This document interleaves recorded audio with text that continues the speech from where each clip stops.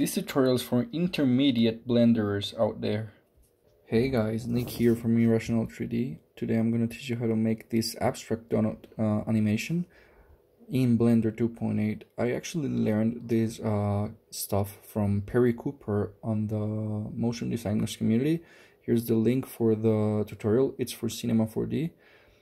So let's get to it. There's no time to waste.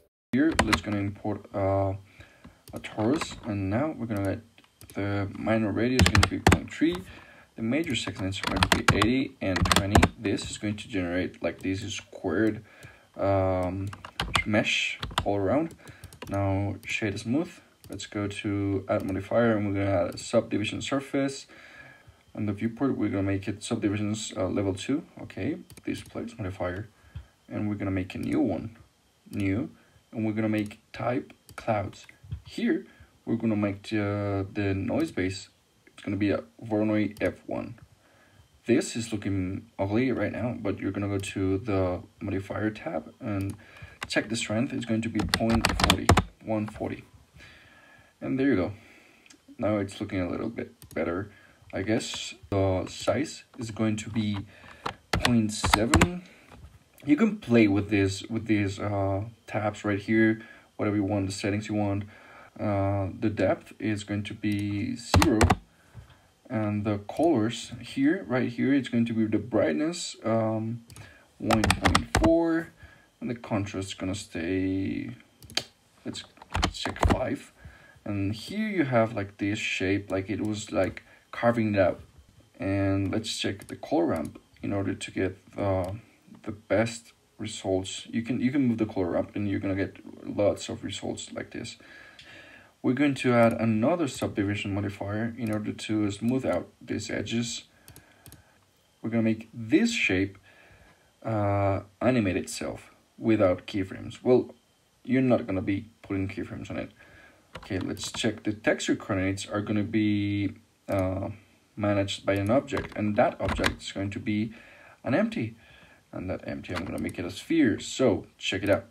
If we check the sphere, check the empty, it's gonna be an object that's managing the coordinates. If you scale up or down, it's gonna scale up the texture.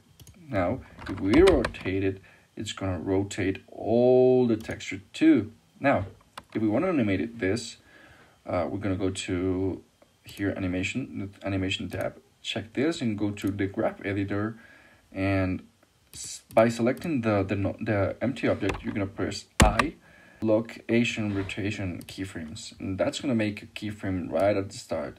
Now we're gonna select the X location, press N to show all the F curves and modifiers, and then go to built-in function. That built-in function is going to be a cosine, and the amplitude is going to be 0.5, and the phase multiplier is going to be 0.05.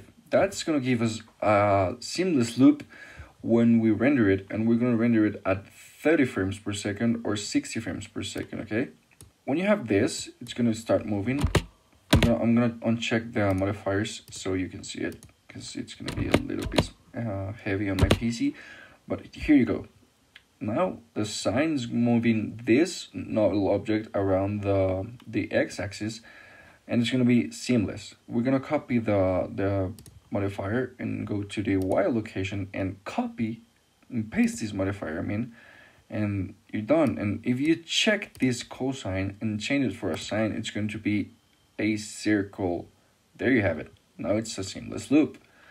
Let's go to layout again, stop this. We're gonna, this collection, I'm gonna change the name. It's gonna be negative because it's the carved out mesh. And we're gonna duplicate this collection and name it positive. Now you're going to go to the display modifier and check here, and you want to duplicate this texture and change the name to positive texture. Now, if we change this color ramp and flip the color ramp, it's going to generate the opposite mesh, and that's what we want. Now we're going to play with the brightness in order to tighten up these edges, and there you have it. And everything is animated already. Everything is good to go right now. You can shade it. You can do whatever you want.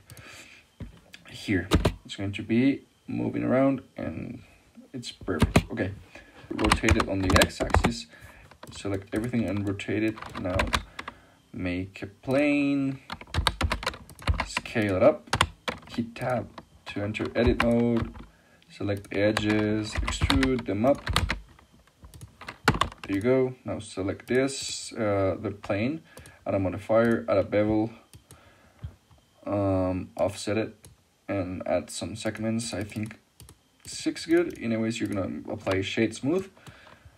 The render settings. We're going to render settings. We're gonna check cycles. We're going to check the GPU compute. If you have a good GPU, render 64. We don't need more. It's gonna take a lot if you do. Now let's go to output properties. If you want it to be like full HD, it's going to be 1920 by 1080. But I want it for Instagram. So I have a preset here. It's called EG, Instagram.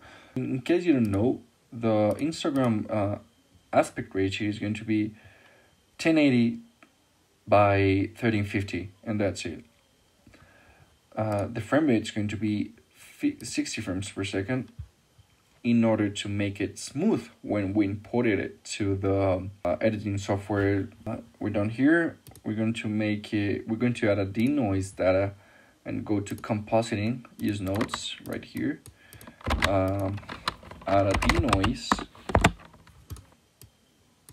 And then when we render it, it's going to add a denoise because we're rendering like low sample rates right now.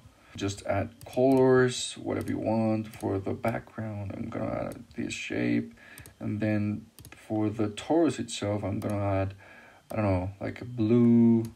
And then for the other shape, the positive torus, I'm going to add a yellow. I'm just playing around with the colors right now. And there you have it. You're taking it down. Add a camera. And there you go. I hope it's all clear. I hope you like it. See you next time.